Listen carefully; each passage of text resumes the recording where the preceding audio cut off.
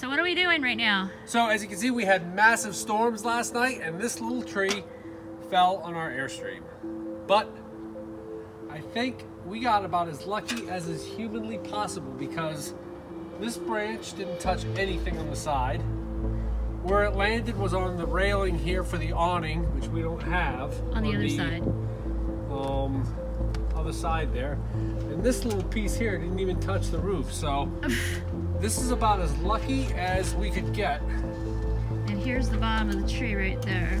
But I think somebody's... Do